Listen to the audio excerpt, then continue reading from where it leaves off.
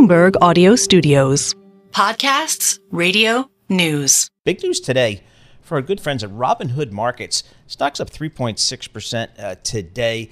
The company unveiling a credit card. I need more credit cards. Look at this stock here. I'm a Wall Street guy. All I care about is the stock. Stock's up 56% year to date. Wow.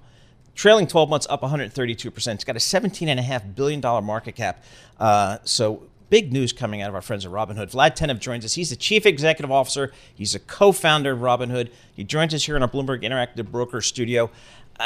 I'm not on the Robinhood platform because I'm a gentleman. I need the Swiss bank secrecy laws protecting me. But my 28-year-old twins, who are the future of this thing, they are on Robinhood. They're very happy. They were psyched that I was talking to Vlad. Vlad, talk to us about your news today. You're not just a commission-free platform, which is in and of itself amazing, but you're now getting to the credit card business?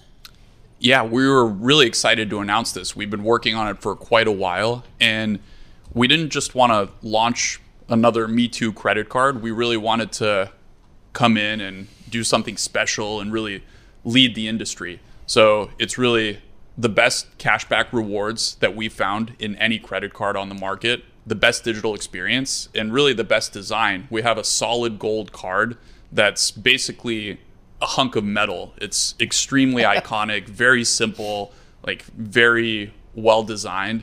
We're really proud of the product. Now, the hard work comes of rolling it out, but even since the announcement, in the first few hours after the announcement, which was last night, we had hundreds of thousands of people signing up for the credit card. So wow. It's looking very good so far. How does the credit card fit into the business? Because I know early last year you guys announced a retirement product, so it feels like you're trying to expand away from the core trading platform? Yeah, so as a business, holistically, we're focused on three things. The first is being the number one platform for active traders. Right now we're number two, but we have a path to being number one in some number of years. And that's really through user experience improvements, product innovations like 24-hour market, adding new asset classes like futures, new platform launches like our Web Pro platform, which we've announced. But we don't want to just be an active trader platform. We also want to grow wallet share with our customers and help them build wealth. And that's where Robinhood Gold comes in. That's where our innovations in the retirement program with the 3% match come in. And of course, now the credit card is sort of another pillar of us growing wallet share with customers and helping them do all of their financial activities in one place via Robinhood. So are you competing with this card with the bank-issued Visa and MasterCards? Is that the market you're now going into? I think that we're trying to do something really interesting with this card. So if you think about premium credit cards, yep, the best ones out there accept less than half of the people that apply. Is that right? So yeah, it's like, less than half of applicants. Is that a Chase Sapphire or is that an Amex Platinum or whatever? Those classes of credit cards, really like the typical sort of like super prime premium rewards cards, and they have high annual fees. Right. So what we wanted to do is, in the same way that Robinhood democratized stock trading, yep, and made it accessible to a wider group of people, we want to open up the private client experience. I don't know if you've been to a Chase branch, mm-hmm, but you can see there's two doors, one for the private clients, yep, and one for everyone else. And the whole idea behind Robinhood Gold is giving that private client experience for as little as $5 a month, opening it to everyone. Mm. And it starts with the premium credit card, of course, the retirement benefits where you get a 3% match, the first and biggest in the industry, the 5% APY on our cash, which is just a institutional grade high yield offering that you have to have, millions of dollars to match at other brokers. So yeah, we're putting all this together and we're seeing Robinhood Gold customers actually depositing the lion's share of their money into Robinhood and really growing with us. And I think we have an opportunity to offer them services for all of their financial needs. And Vlad, the perks are pretty sweet. As you mentioned, 3% cash back on all purchases. Do you make money off of this? How is this going to be kind of another peg for the profitability and the growth of the company? Yeah, two things there. One is we do, obviously, any business line we enter, we intend to be profitable over the long run on a standalone basis. So not just accretive, but we anticipate this being a profitable business line just within the card portfolio. And that's through not just the interchange transaction revenue, but also the lending business through the card. We anticipate this would actually be a very attractive card for people building credit over time and not just folks that pay off their balance in full. And then the other side of it is we see that when customers adopt Robinhood Gold, their rate of deposit growth and account balance growth is much higher than non-Gold customers. They also adopt our products at a much higher rate.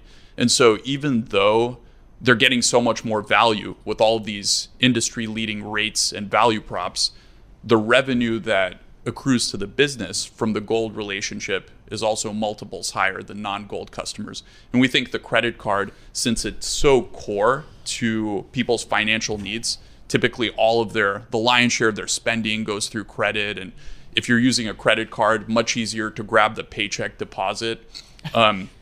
Sweeney carries cash around, though. This is the guy who walks around with hundreds of dollars in his pocket. I don't know why. I asked myself the same. When you walk into a bar at the Jersey Shore, you put good cash on the bar there. Vlad, I'll show you what I've got in my pockets. Oh, he brought the card. That's very cool. 14 carats. So let's show this. All right, folks, we're showing you this card. It weighs something. You got some heft. Well, there. it is. This is the card here, folks. It's awesome. Basically gold bullion. Woo. It's not gold plated. This is legit. Solid Vlad, I don't see chunk. your numbers though. I can't make some purchases right now. That's the great thing about it, because this is a digital first card, and we outlined all of the awesome digital features like virtual cards, like family focused suite of features. Yeah, you don't actually need the number on it. You can open up the app, look at the number, the expiration date's on there. The design of the card is minimal, only the Robinhood brand, the chip, and on the back you have your name, and that's pretty much it. So if it gets stolen or lost, you don't really have to worry about your actual number being used. Yeah, but then you lost a cool card. Replace it. All right, so who is the typical Robinhood customer these days, client these days? A typical Robinhood customer, I would say, is someone in their 30s. Okay. They tend to be an early adopter of technology. They have, half of our customers make over $100,000 in annual income. So it's not sort of like the paycheck to paycheck customer as maybe some people think. Yep. And we also have much larger customers with big accounts. We recently have been introducing matches. In fact, last night we rolled out another initiative, 1% unlimited deposit match into Robinhood for all dollars deposited for our Gold members.